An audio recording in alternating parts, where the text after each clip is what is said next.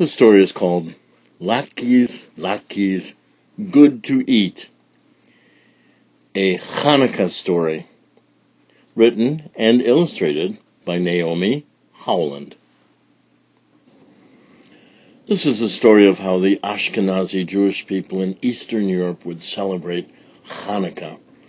Naomi Howland was educated in New York City as a visual artist and lives now in California, but has a personal love for Hanukkah and the way LATKES play a role in the celebration of that holiday.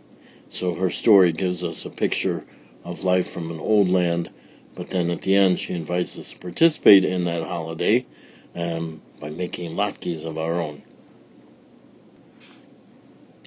Once, on the outskirts of a tiny village, a girl named Sadie lived with her 4 little brothers, Herschel, Hillel, Chaim, and the baby, Max. Their mama lived there too, but she was away helping Aunt Rose with her new baby. The family was so poor that the 1 coin in Sadie's purse never had another coin to keep it company. Their house was so drafty, the wind whistled through it like a train going to Moscow, and they were always hungry. This year, the first night of Hanukkah was the coldest night yet, and the snow was deep. Sadie said, "Boys, go out and gather some firewood." "Oh, it's too cold outside," Herschel said. "You go." He pushed Hillel to the door.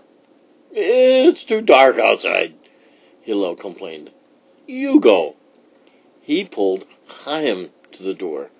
"Oh, but wood is so heavy," Chaim whined. "You go." He pointed to Herschel. Sadie sighed. "I will get the wood. Watch the baby until I return." Sadie's boots sank into the new snow.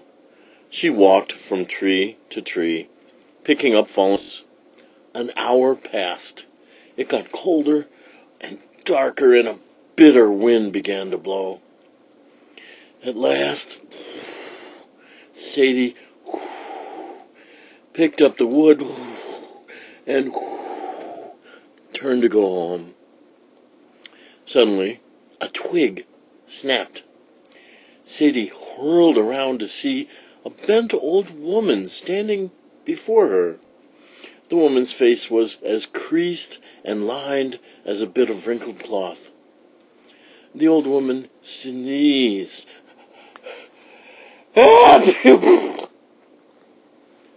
"Bless you, Tanti," Sadie said.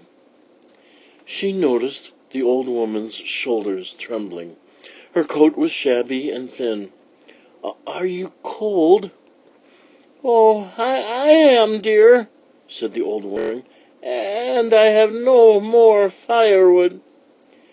She blew on her hands to warm them. Sadie didn't hesitate. "Please, take this wood for your fire," she said. She piled all the wood she had gathered into the old woman's sack. "Thank you," said the old woman. "You are a kind child. Now I have a gift for you." She unhooked a frying pan from her belt. "When you are hungry tonight, put this pan on the stove and say these words: 'LATKES, LATKES, good to eat, cook me up a Hanukkah treat.'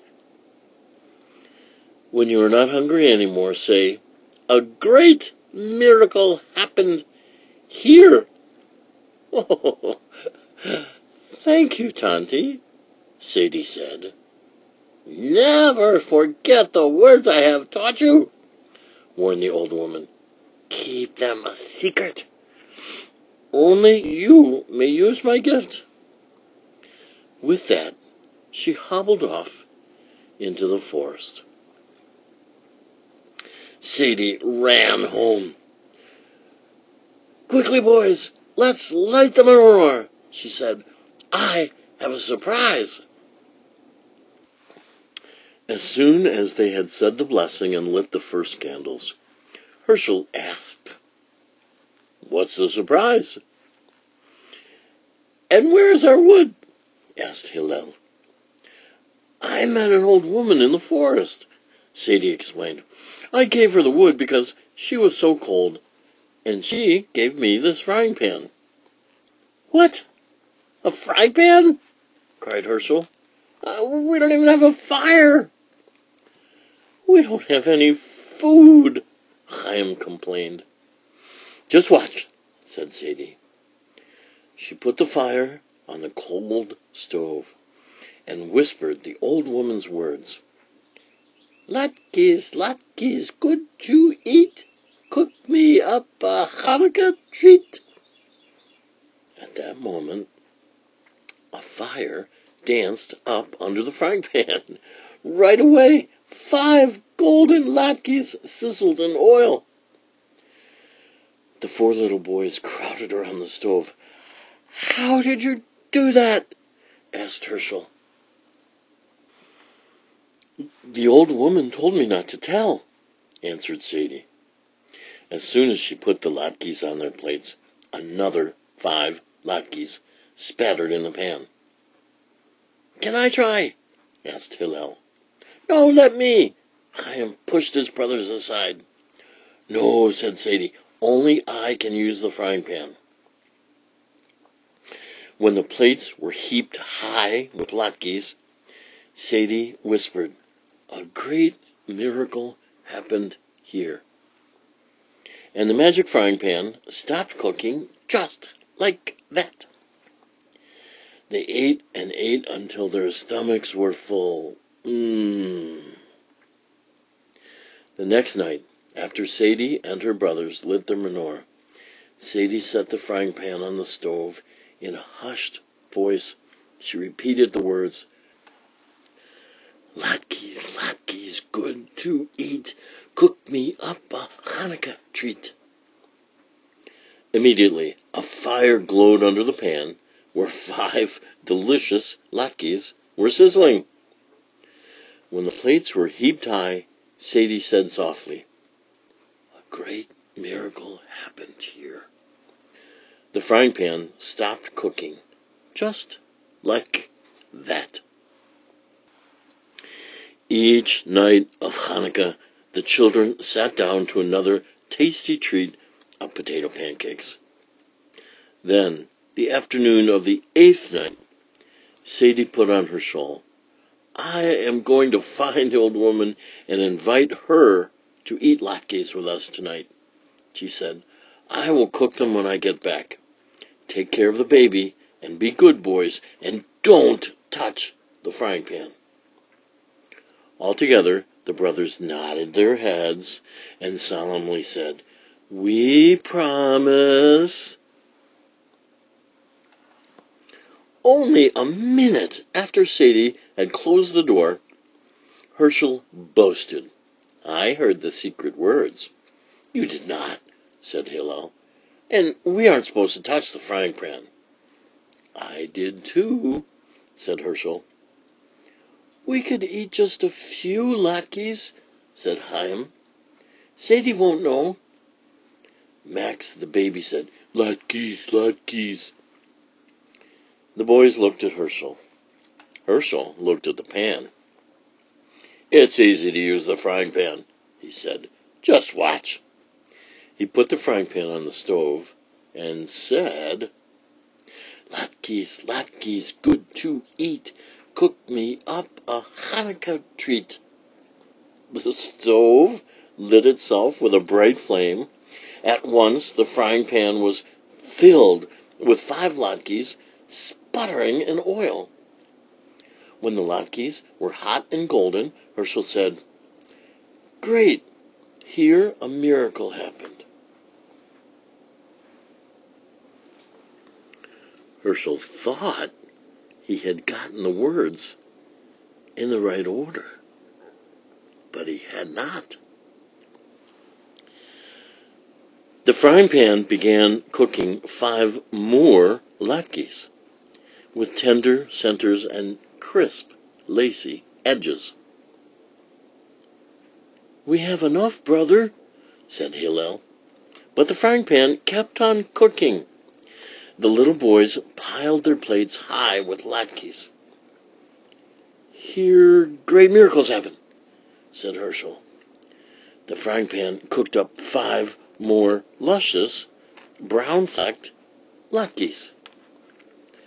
The 4 brothers ate fast, but the frying pan cooked faster.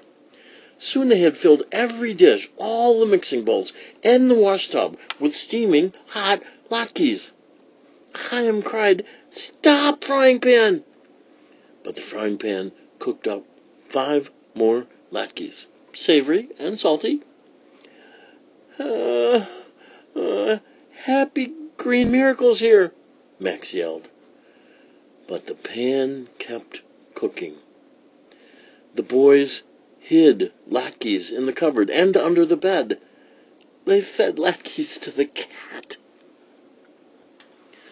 Soon latkes were spilling out the door. The smell of potatoes and onions and oil floated through the village. The shoemaker stopped cobbling to sniff. The fishmonger, holding a fresh carp, paused to breathe in the fragrance. The village gossip even stopped talking long enough to inhale the aroma of Chanukah cooking. Meanwhile, Sadie had walked deep into the blue-shadowed forest. "Tanti, Tanti," she called, over and over, but there was no answer. Where could the old woman be? Soon the sun would go down, and Sadie needed to be home by dark to light the menorah. Now she wasn't sure she even knew the way home. Bony branches snatched the sky. Sadie shivered. "Tanti," she called again. The wind whistled through the dark trees. It carried a tantalizing aroma. There was a rustle of dry leaves, and the old woman appeared. Before Sadie could say a word, the old woman held up her hand to silence and sniffed the air. Sadie, too, breathed deeply. Potatoes, onions, oil, latkes.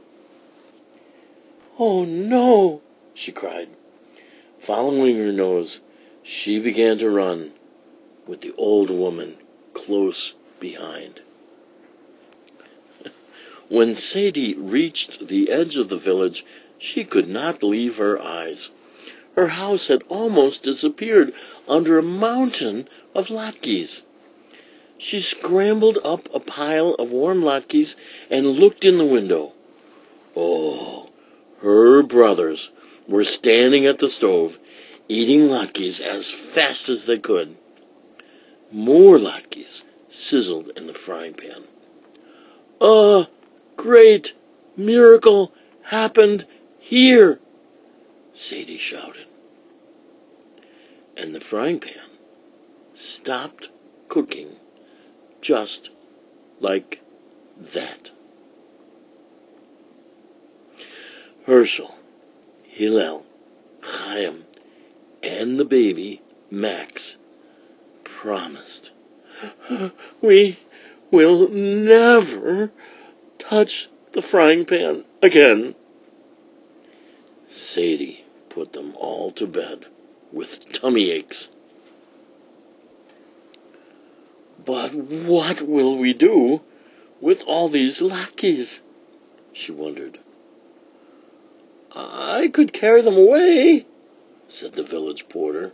"I could sweep them up," said the broom seller. "We could eat them," said someone else. It was Mama, home from helping Aunt Rose. "We'll have a Hanukkah feast," said Sadie. "Everyone is invited." What a party the village had that night. There was singing, and there was dancing, and there was dreidel playing, and of course there were latkes, golden, tongue-burning, hot, tender, yet crisp, lacy, luscious, brown-flecked, savory, salty, scrumptious latkes to eat. And no one in the tiny village was ever hungry on Hanukkah again. The end. You figured out during the story that Tanti is a Yiddish word that means aunt, and it's a term of great respect. And you figured out that the words in the correct order that Sadie knew, that her brothers got wrong, comes from a Hanukkah tradition. And the words are, "A great miracle happened here."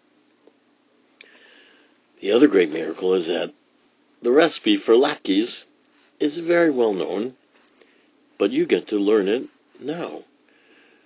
3 large potatoes. You have to grate them in like strings on the side of a box grater. To those grated potatoes, you can grate in a whole cup or a small whole onion. You grate that on a different side of the box grater so it's very, very fine. And then you press those potatoes down in a colander so you get as much of the liquid out as possible. And then in a bowl you take the potatoes, the onions, you beat in 2 eggs. You beat in some parsley, some salt and pepper, and about 3 tablespoons of flour. And you stir it. And then you need a grown-up to light a fire on the stove or to turn the stove on. And you need hot oil in a hot frying pan. And that can be dangerous. So really, no 3 little brothers should be making this on their own. But in that hot oil that a grown-up is watching, you take a tablespoon and you drop the latkes into the hot oil. They will sizzle up quickly. It takes a few minutes on one side. You flip them over, a couple of minutes on the other side. And then people eat these with applesauce. Some people eat them with sour cream. And they are a Hanukkah tradition. The story for people who celebrate Hanukkah or who just like learning about its traditions has been latkes, latkes, good to eat. It's a Hanukkah story told by and illustrated by Naomi Howland.